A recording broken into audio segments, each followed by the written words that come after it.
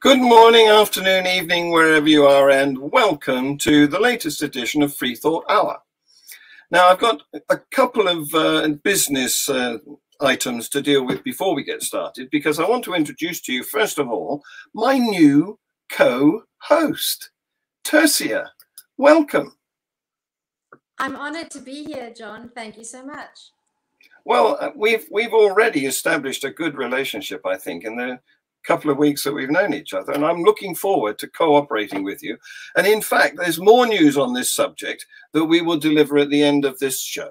Please remind me if I look as I'm going to forget to do that, because we want to put out an announcement about next week, don't we? Yep. Good. So, but I'm going to take you down now because I want to introduce our proper guest. I'm very pleased to announce that tonight our guest is an academic from South Africa.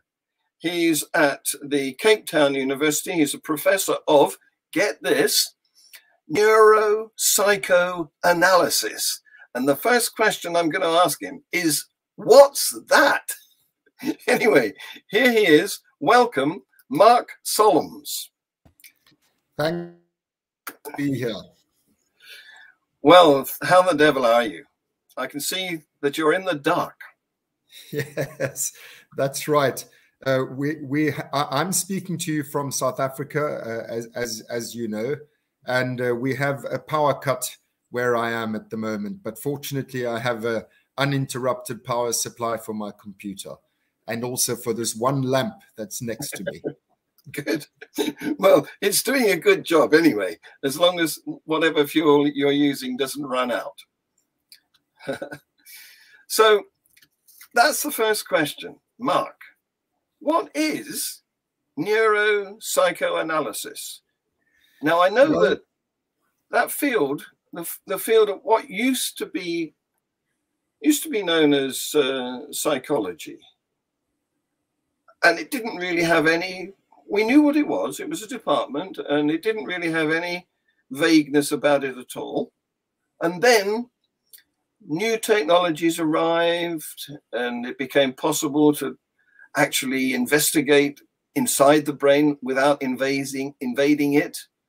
And then also new treatments arrived, which psycho drugs that were effective, and the whole thing changed, and it's now sort of morphing into neuroscience. Am I right? Or, well, you tell me, you're the expert.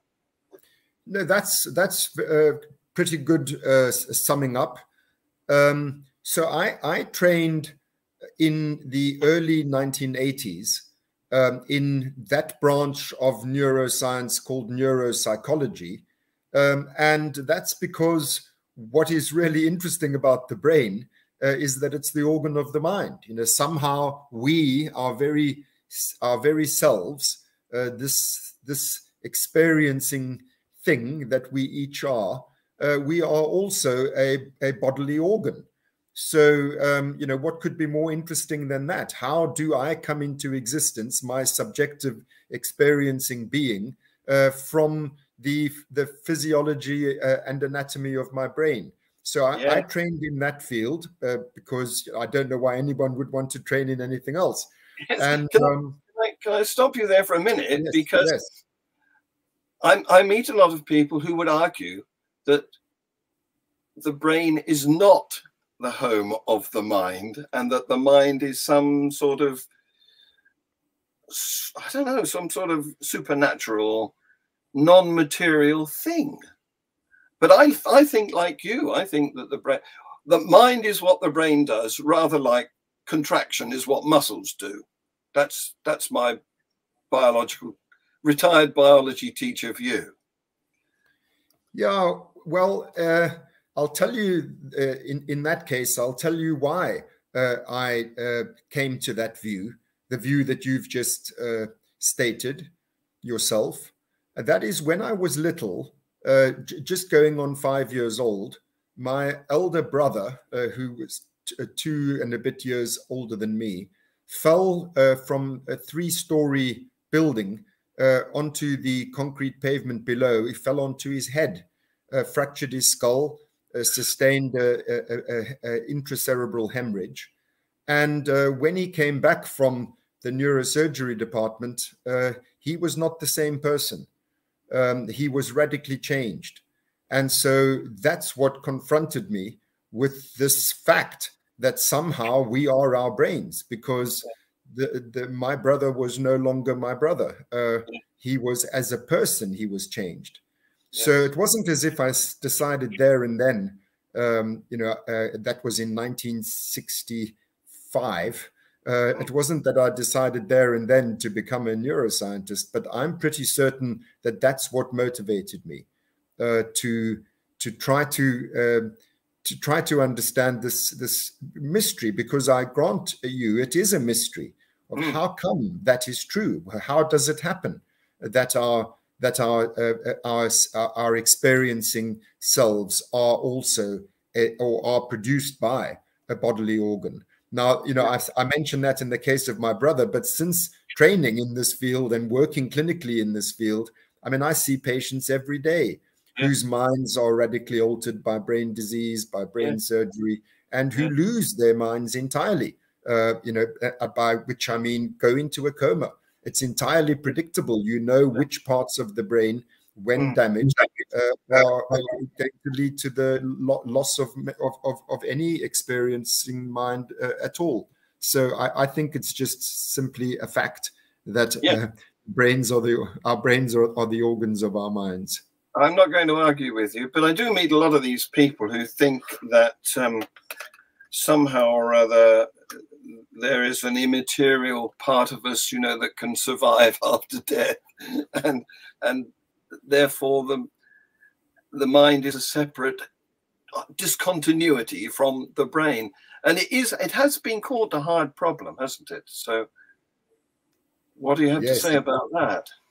Well, it is a very hard problem. That's why there's so many people who hold views of the kind that you've just mentioned, because it's easy for me to say, well, it's a simple observable fact on the basis of the sorts of evidence I just mentioned, that you can reliably and predictably tell if a certain part of the brain is not intact. You can be sure that there will be no conscious being there, and that you can also reliably predict which aspects of consciousness will be lost with damage to different parts of the brain. Yes. But that doesn't mean that we've solved the big problem of how does it happen that mere physiological activity in the tissues of a bodily organ produce this experiencing being. That is the hard problem of consciousness. And it is probably the biggest problem in science today, certainly in neuroscience, to try to understand how on earth that conjunction comes about. Yes, and one of your early interests was dreams, wasn't it? Yes. The reason I was... Oh, go ahead.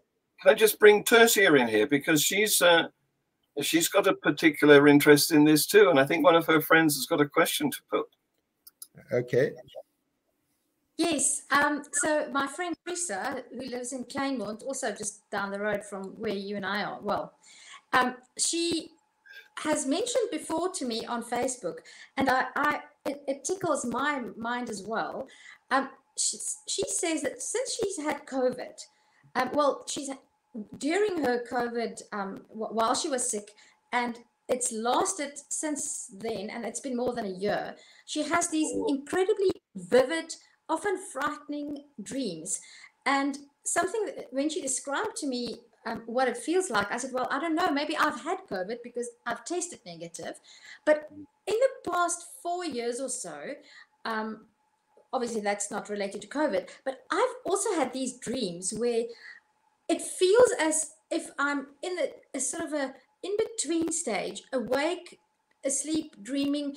And I just had an experience like that again yesterday. I was looking for something in my office, a ribbon, and I remembered that I saw this ribbon somewhere, and then I stood here and I thought to myself, but I also remember dreaming that I'm doing this, and how the brain works and how consciousness works and how this talks into dreams. is just something that fascinates me, because I'll tell you another thing. In preparing for tonight's show, I watched a good couple of your YouTube videos, and I've had trouble sleeping lately. So I'd be awake until 1 o'clock in the morning watching videos and making notes and listening. And I kid you not, in one of my very vivid, weird, strange, awake dream type states, I dreamt about your videos, and I dreamt that I'm watching, and it's the weirdest feeling, because at one level, and that's what Teresa says, it feels as if she's awake, but she knows she's dreaming, and it's almost also as I'll wake up and I'll know I've been dreaming, and then I'll go back to sleep and I'll pick up where I left off. Astral projection, rears its head. Yeah. So I expect you've had to listen to a lot of anecdotal descriptions of symptoms like that, Mark, and we don't expect you to give a remote diagnosis tonight, but some information about what is a dream. Well, the dreams, strangely enough, are, and this touches exactly on what Tertia was just saying, they're a kind of intermediate state between right. sleep. Sorry, I'm trying to get you to the right position here. Okay, am I in the right position? Well, it's because my producer's gone away at the moment. I'm trying to get you big screen and Tertia and I little screen, but I'm not sure whether I press this button. No, this button. No, that's me. This button. No, it doesn't. Sorry, you carry on. I'll put you center. You seem to be unwittingly creating the situation that Tertia describes, where you don't know if you're in one state or another. Yeah. So dreams are intermediate between deep sleep and wakefulness. The fact that they mediate between the two is largely responsible for the sorts of things that Tertia's speaking about. When we're in our deepest sleep, it's called slow wave sleep or non-REM sleep, there's very little dreaming going on then. And when we're in REM sleep, which is when our brains are relatively aroused, or in the first few minutes after we go to sleep at night, and in the last couple of hours before we wake up, the common denominator between those three things, sleep onset, REM sleep, and the late morning, late sleeping hours, is arousal. The brain is relatively aroused, and that's when we dream. And there's even good evidence that the dream is an attempt to keep us asleep. In other words, all the things that are disturbing our sleep, the thoughts and the worries and the various motivating factors that get us up and running and doing stuff in the world, that dreams enable us to do stuff in our imagination, in the hallucinatory virtual reality of the dream, so that we don't actually have to get up and really do stuff.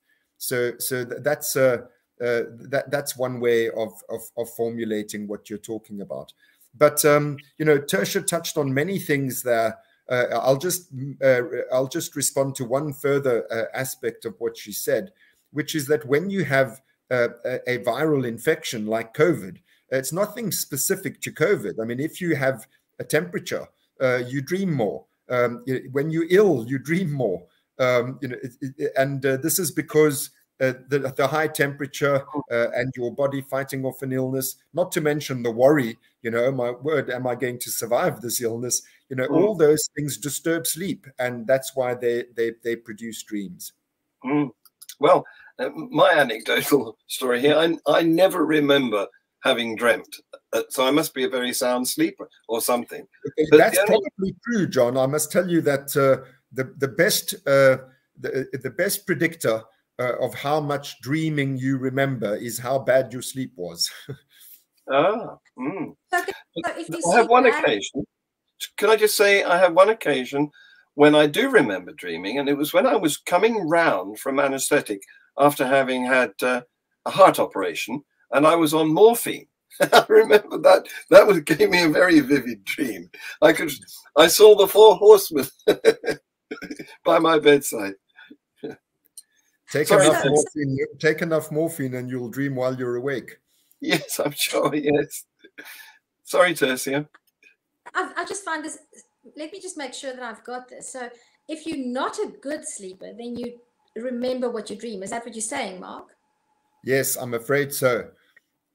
Okay, because that's very interesting, because I remember my dreams often, and I've always remembered my dreams, and I've had these vivid dreams where things are so real that I wake up and then I think, did I dream this or did it really happen?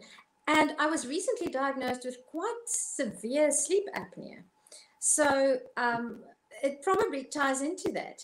And it's interesting because my husband is one of those people. He puts his head down on the pillow, and I've timed him, and within 5 minutes he'll be completely gone. And he did dream once that he was playing rugby, and he got hold of my head. I said, it's me, I'm not the ball. And he's big, he's a big guy, he's 6'6", and he actually had my head in a grip like that. And fortunately, as you also mentioned, I hope he didn't drop kick it. No, he didn't. And fortunately, as you've said before in one of your other talks that I listened to, your muscles don't respond like they would normally when you dreaming. Otherwise, I would have probably had serious head injuries with my husband grabbing my head. But something else, and I know we don't want to talk about dreams, but maybe your audience will enjoy this nonetheless, John, or our audience. And two things, and John, I know that we don't necessarily want to talk about religion and atheism because we have Professor Solms to talk about how our brains work. But something that brings me, well, it doesn't have to go in that direction, but I've just spoken this week with a number of people who firmly believe in the existence of the soul or the spirit, different names for it.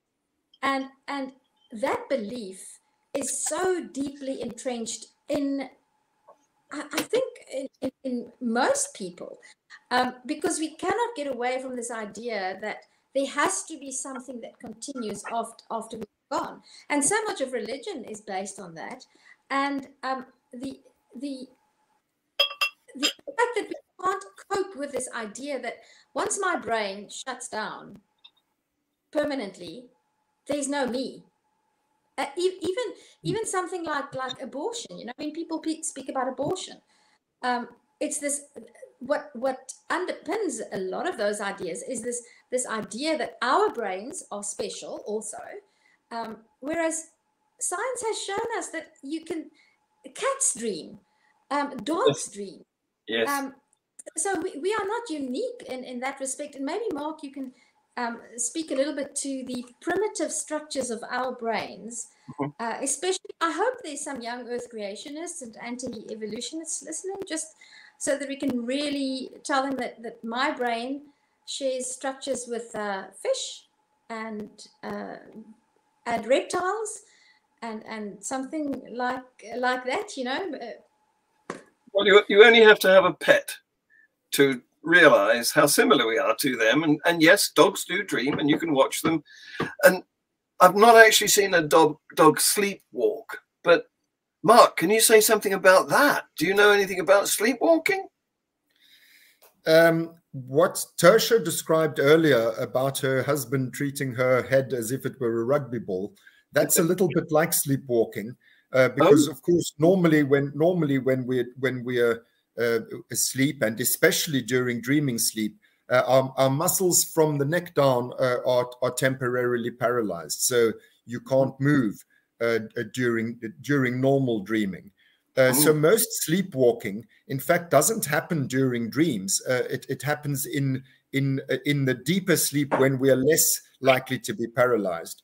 Or otherwise, if we have a thing called REM behavior disorder, which is when that paralysis fails, the paralysis that we should have while we're dreaming. If that paralysis fails, then it causes actually usually in human beings usually aggressive behavior. But it can cause all sorts of instinctual behaviors like freezing and fleeing and crying and so on. So there's a range of different things that we're talking about. But most sleepwalking is not accompanied by dreams, No. unless there's REM behavior disorder, in which case it is. And then the behaviors are usually quite emotional, and in human beings, usually quite aggressive. Oh, well, and there's something else that I read today, this very day, that is connected. Well, we're on the subject of sleep and the abnormalities of it or disorders of it. Tinnitus apparently has been linked to sleep. I don't know whether you've picked up on this. It seems to be some fairly recent research or connection. Yeah, I'm afraid there you've told me something, John. I'm not aware of there being any connection. I wouldn't be surprised. I mean, lack of sleep is very bad for you. It leads to all sorts of physical ailments. So if your chances of developing tinnitus are increased by virtue of sleep disorders, I wouldn't be surprised. But actually, that's a piece of research I'm not familiar with. Wow. Well, can I ask something? Well, I just remembered something. The phenomenon of sleep paralysis. Yes. How common that is in terms of population distribution, and is that in that same? Is it sort of the opposite of sleep, the sleepwalking state? Because I've heard many people describe that, and it accounts for much of the belief in something like an evil spirit, where people say that they wake up and they feel something pressing on their chest and they can't move, and it's a very frightening experience, and it's very real. How does that relate to sleep and dreaming and waking states and things like that? So what we're talking about is a group of phenomena called parasomnias. Parasomnias, there are a range of them. One of them is what I was describing earlier, like REM behavior disorder, where you should be paralyzed and you're not. So you act out the content of the dream. So those are things which should be happening together. Dreaming should be happening together with sleep paralysis. If the sleep paralysis is missing, then you have a parasomnia, in other words, REM behavior disorder. But it can happen the other way around, that the sleep paralysis carries on after you wake up. And that's a very frightening situation where you're awake, but you absolutely cannot move. So again, it's these things, the orchestration of these different physiological variables going out of kilter.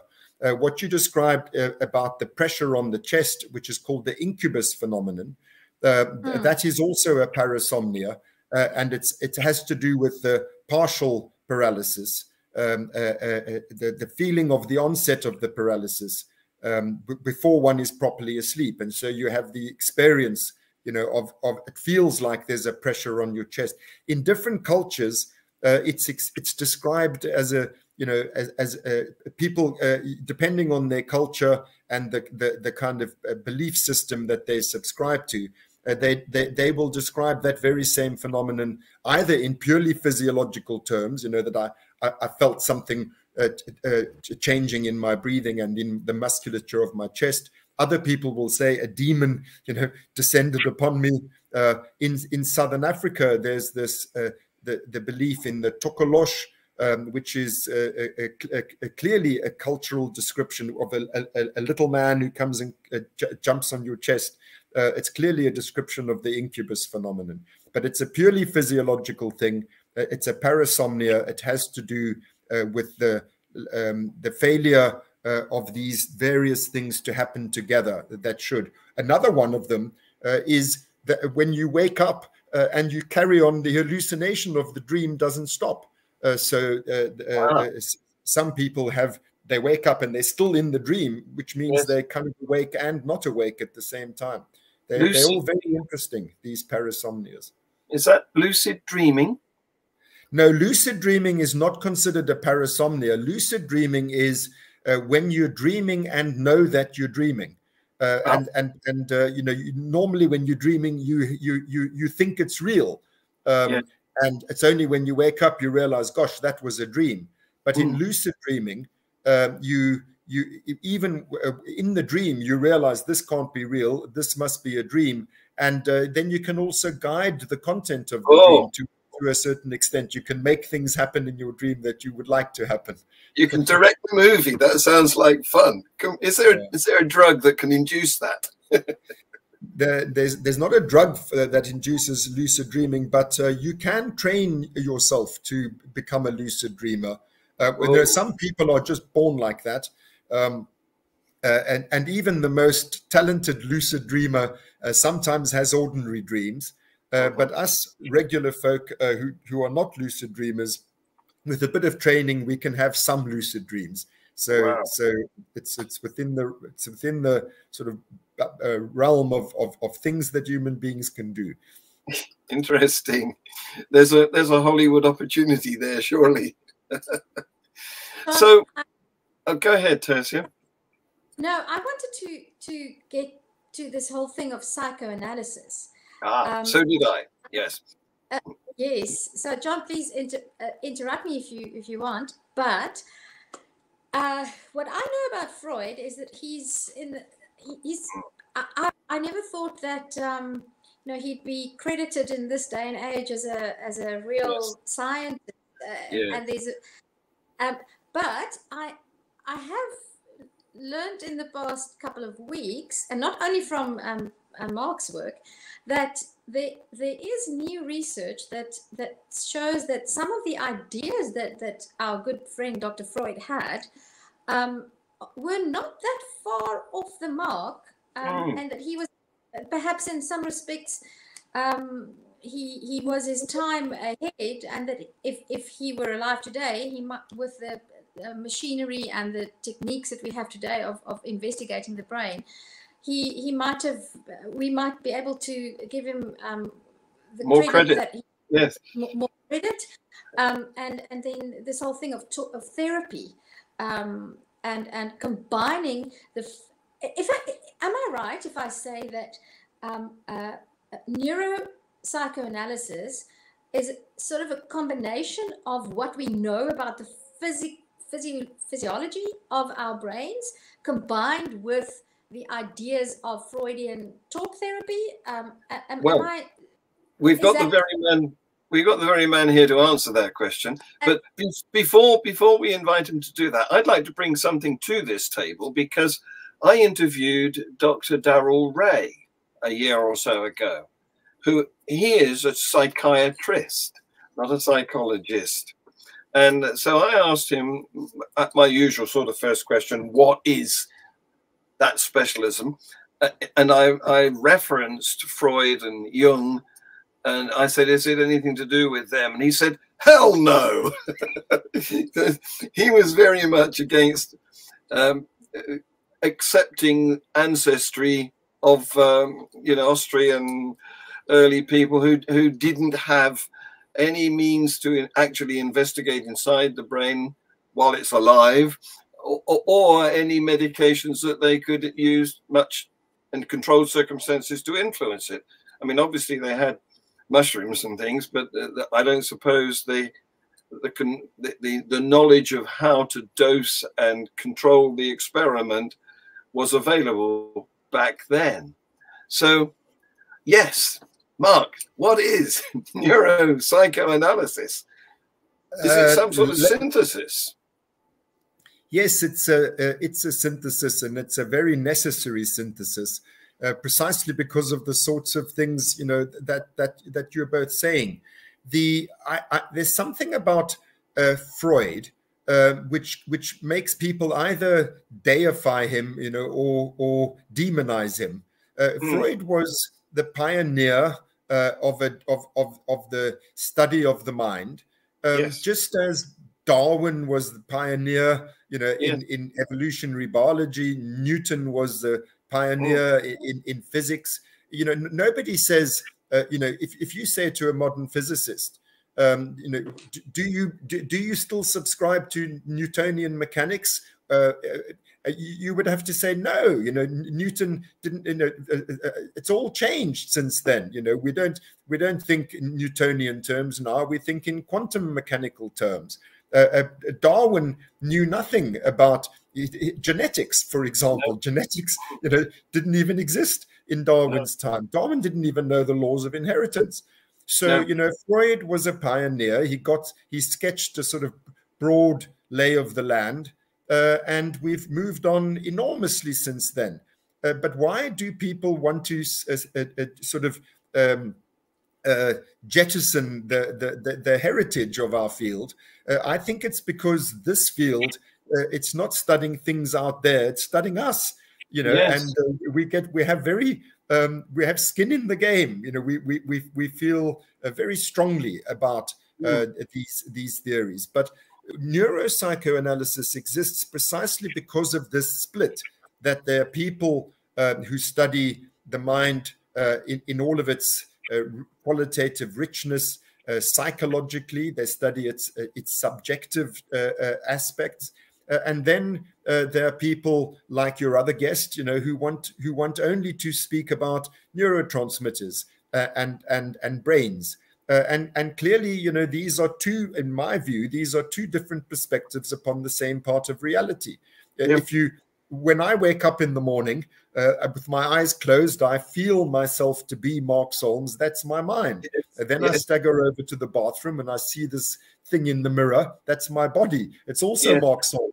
You know, so these are just two different observational perspectives on the same part of reality. The internal subjective observational perspective, the being of the brain, and the external objective observational perspective, you know, which is the organ of the brain. And you know, my view is, well, why don't we use both? You know, why must one subscribe to?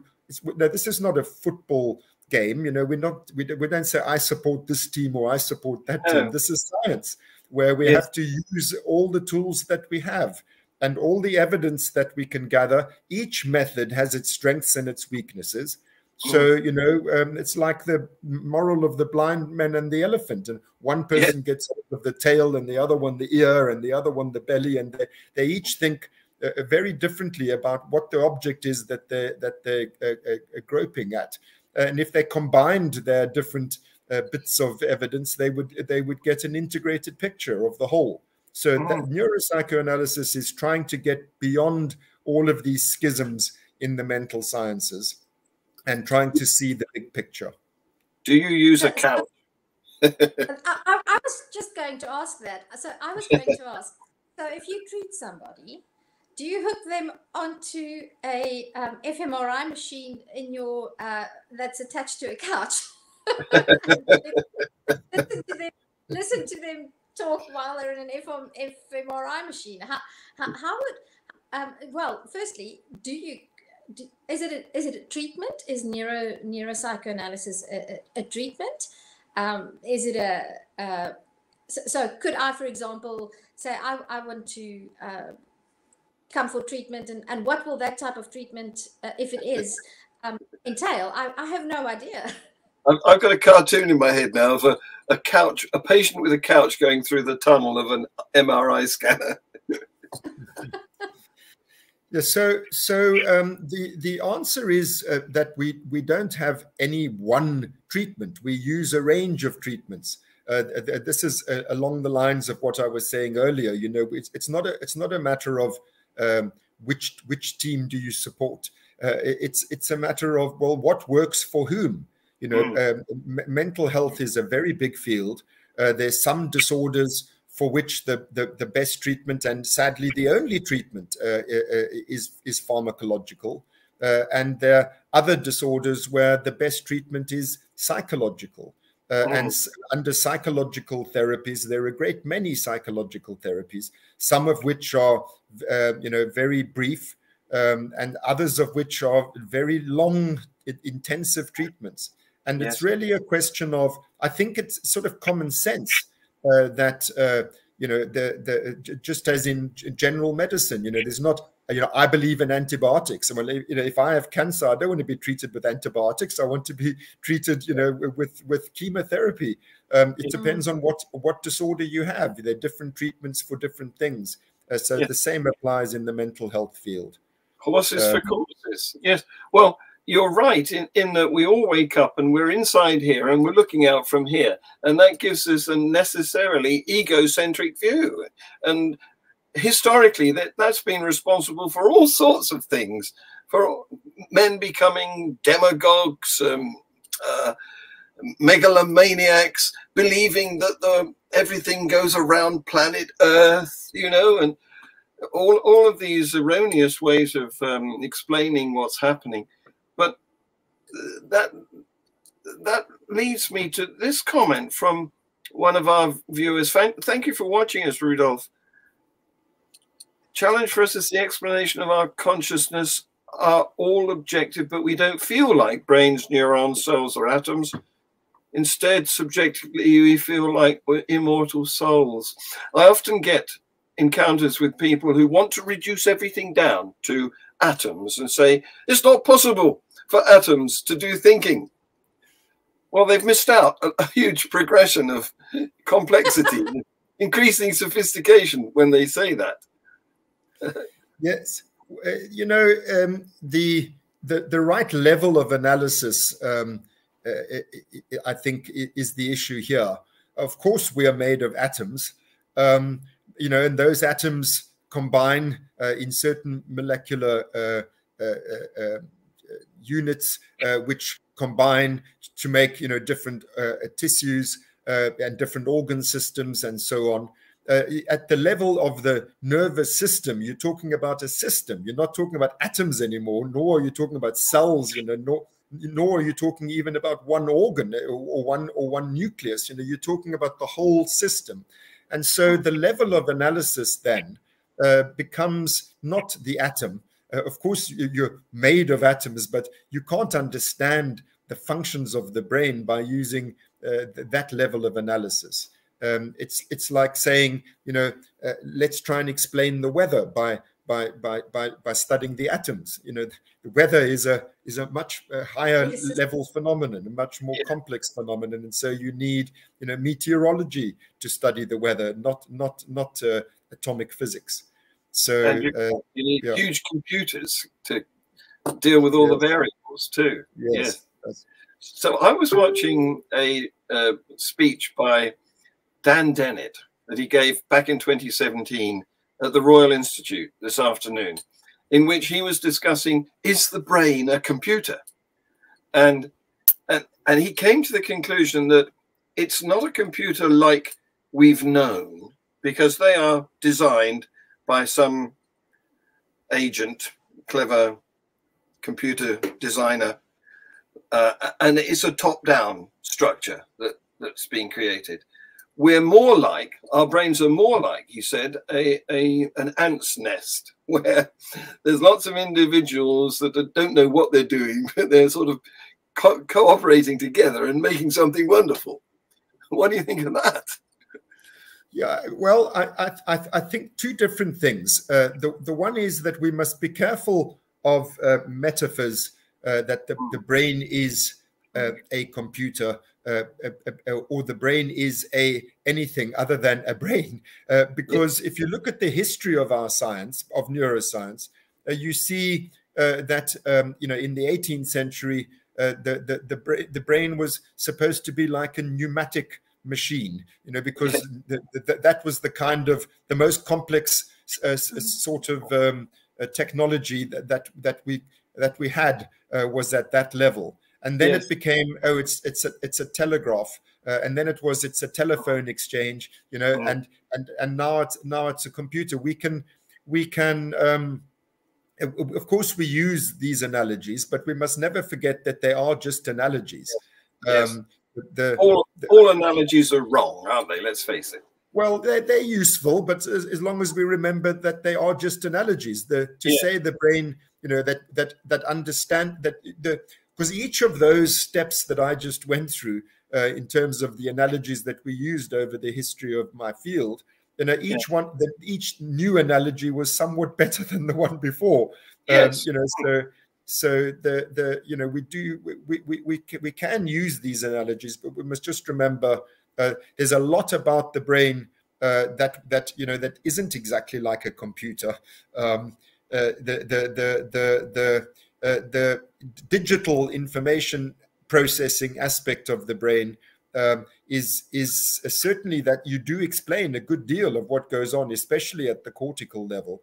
But then there's a lot about the brain which is all about its embodied nature and all about the direct chemical relationship between the tissues of the brain and the tissues of the rest of the body.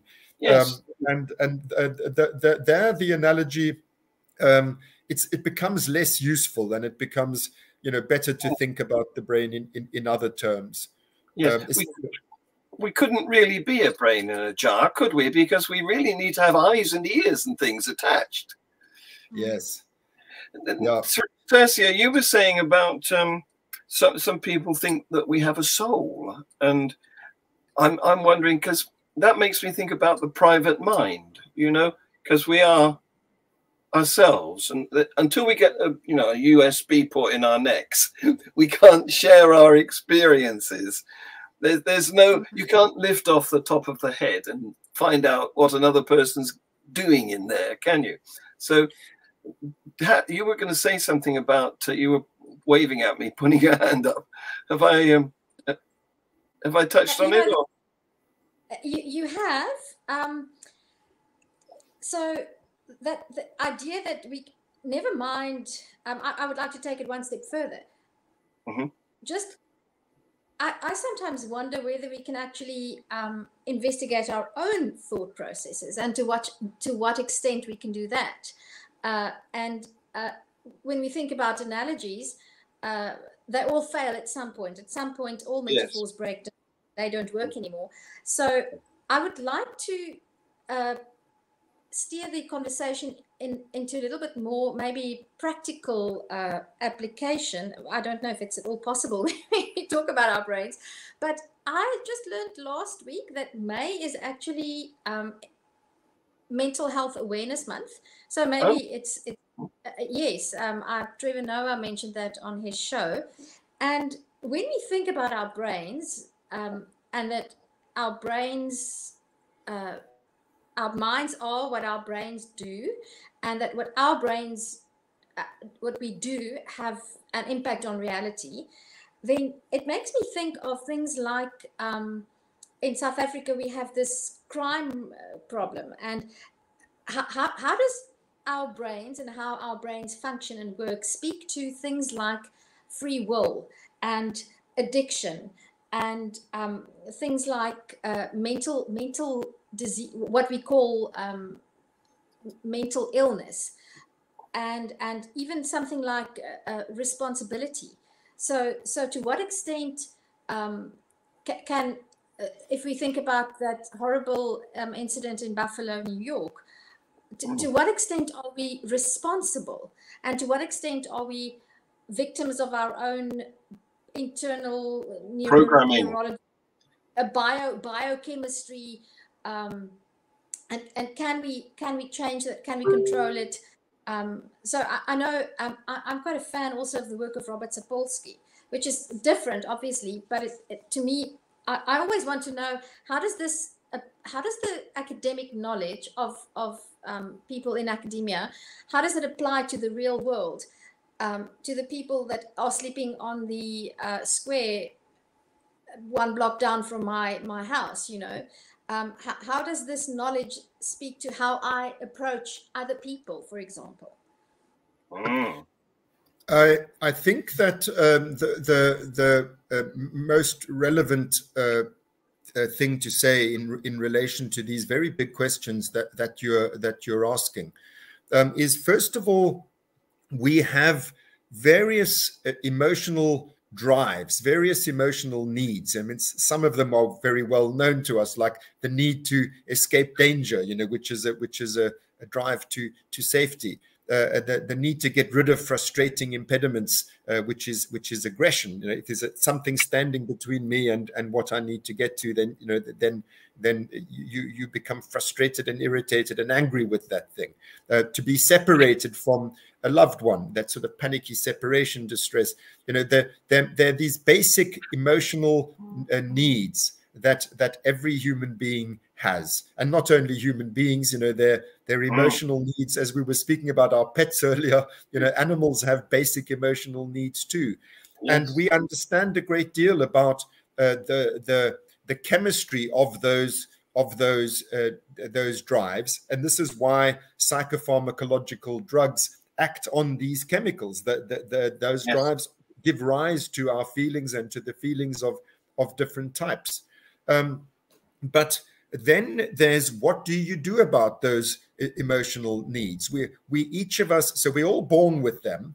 Then each of us has to learn from experience how to satisfy those needs, how to go about meeting our emotional needs, or to put it in a different language, how to go about regulating our emotional urges.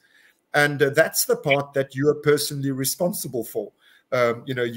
Some of us have stronger or weaker, like some kids are just born and more anxious than others. Some are more clingy than others. Some are more aggressive than others. So, those are the cards that you're dealt. Then there's the business of, okay, what am I going to do about that? How am I going to go about the business of managing my feelings? That is to say, going about meeting our emotional needs. And I think that because we're not all dealt the same hand of cards, it's harder for some of us than it is for others of us. But I'm of the view that ultimately you do have to take responsibility for what you do about your emotional needs. So if you've had because of your particular circumstances, you're more frustrated and more angry than the next person, doesn't mean that therefore you're not responsible for being violently aggressive to your fellow humans. So and also these two, the chemical systems, the drives which we feel as these emotional urges. That's sort of the psychopharmacological side of our field. And then this thing of learning from experience how to manage these feelings, that's the psychotherapeutic side. And so you can treat it, also from both directions, depending on different etiological factors. In other words, where the source of the trouble is. We're in danger there of getting into two things. One is, what is it called? Where you, the effect of a placebo, the placebo effect, where the brain is actually doing the medication for you. And some placebo experiments do work as a result of that. And the other thing you touched on that made me think is we're considering getting a dog right now. And if you look at the different breeds, you can pick one that is very dependent, that really doesn't like to be left alone, that will, eat your furniture if you leave it for a couple of minutes. Or you can pick one that's more independent and is quite happy to be in. Just a cat. Don't get a dog, just a cat. The placebo effect is terribly interesting. Just in case anyone in the audience is not sure what placebo means, so when you're trying out a testing new drugs, you need to compare what the drug does with what a false drug does. In other words, a patient thinks they're taking a drug, but really what they're taking is an inactive agent. And so the placebo effect is that sometimes the inactive agent has a therapeutic benefit.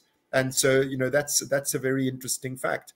So placebo doesn't work equally well with everything. There's certain conditions where where placebo is more effective than others. Pain is one.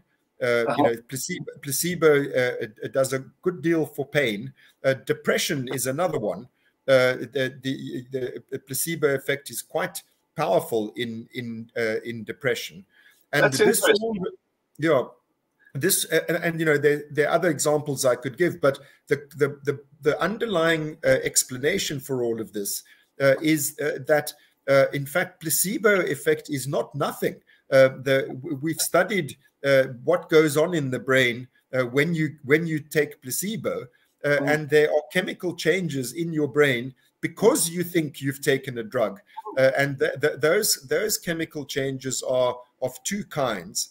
The one is that there's a chemical called dopamine, which increases when you take placebo, and there's another chemical which are a group of chemicals called endorphins, in particular mu opioids.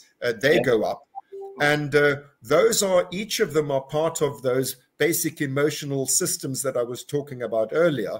Dopamine is this optimism. It's the drive. There's a drive called seeking, which is just a sort of a positive engagement with the world in the expectation that if I go out there and do stuff, my needs will be met. And so the increase in dopamine is due to your increased optimism. I've taken a drug, I'm going to get better. And so your dopamine goes up. And the mu opioids have to do with attachment, with us mammals need to be loved and cared for and looked after. And when you are looked after, your mu opioid levels go up.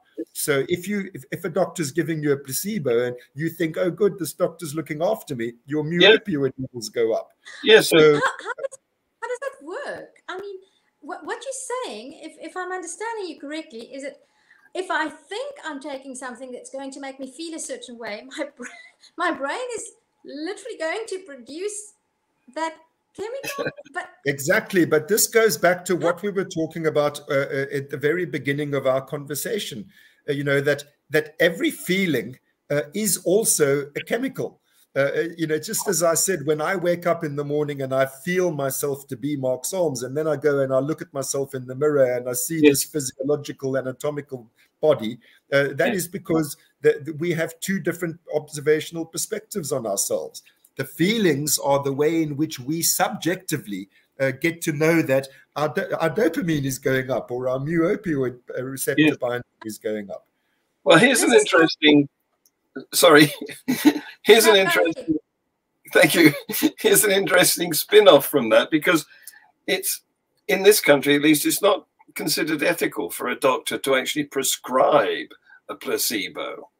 But presumably you could self-medicate and kid yourself into thinking. No, well, when you know it's a placebo, then you don't have that optimism and you don't feel confident, so it doesn't work. Yeah. Okay. It's like you can't tickle yourself. Yes. So what do you think about the ethics? Do you think doctors should be allowed to prescribe placebo? No, but I'll tell you what I do think. I think that we should not lose sight of the psychological aspect of medicine. To feel cared for is therapeutic. And so, this idea that we can just have an online NHS and everything can be driven by algorithms, and that you don't actually have to go and visit a doctor. I think that aspect, just the relationship with a human being who's actually trying their best for you and cares about you. It is part. I don't want to say that's enough, but it is part of what makes our patients better. Yeah, so it's a good bedside manner, isn't it? So do you think doctors should have training in that? And do you think it can come across on Zoom like this? Or do you think it has to be flesh?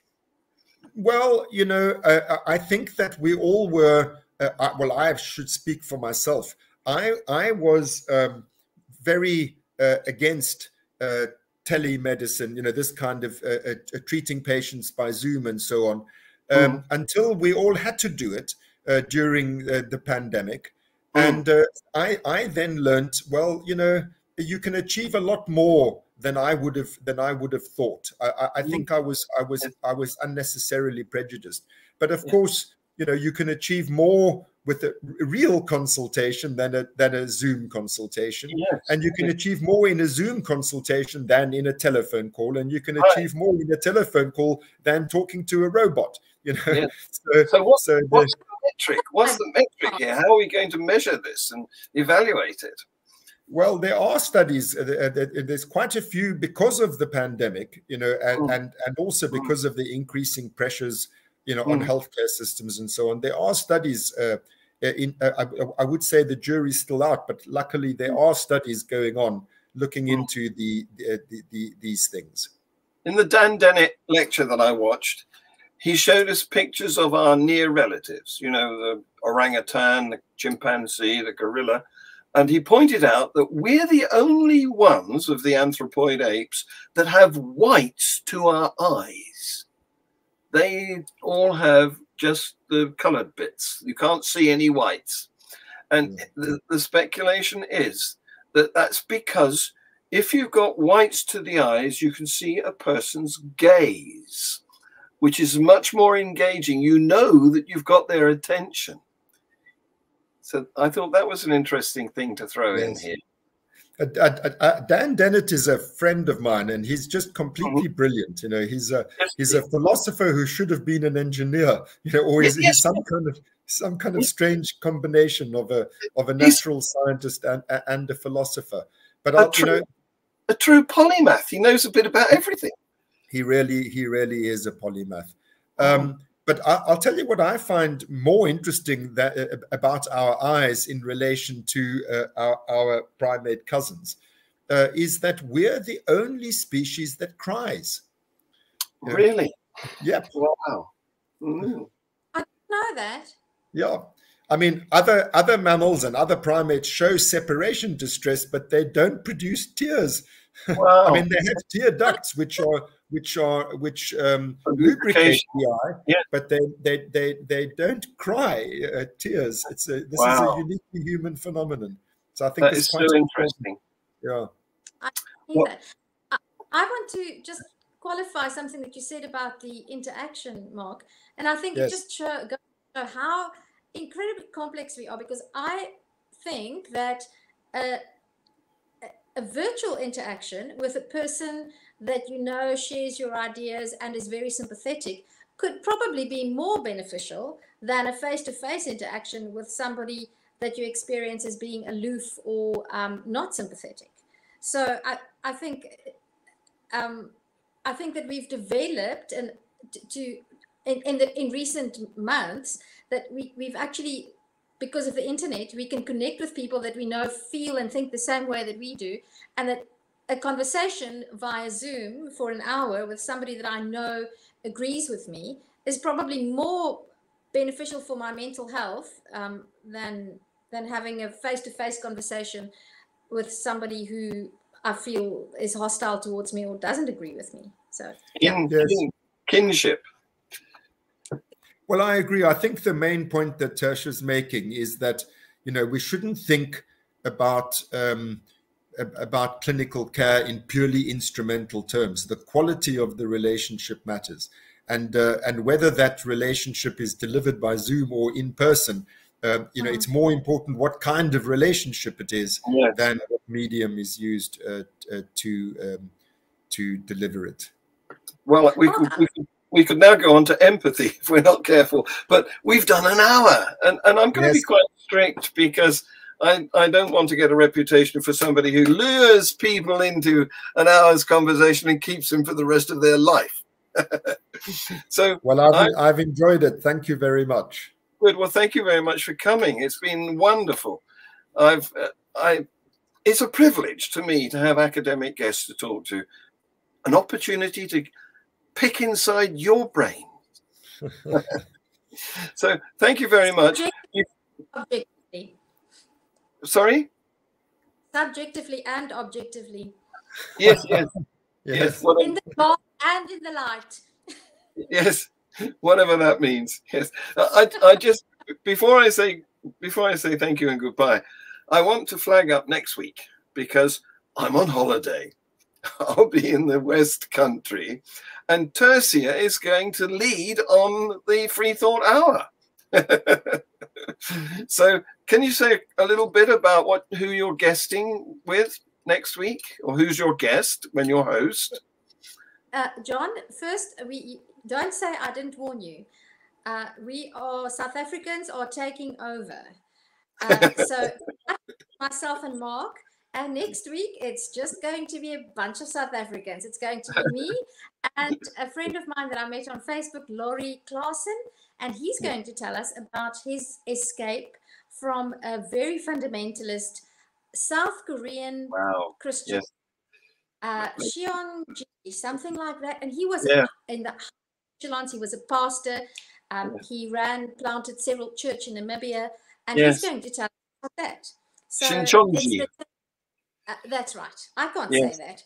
Yes. So it's the takeover of these South Africans. Well, I'm going to tell the Queen, and you will see a Royal Navy gunboat off the coast very soon. I can't wait, as long as the Queen is with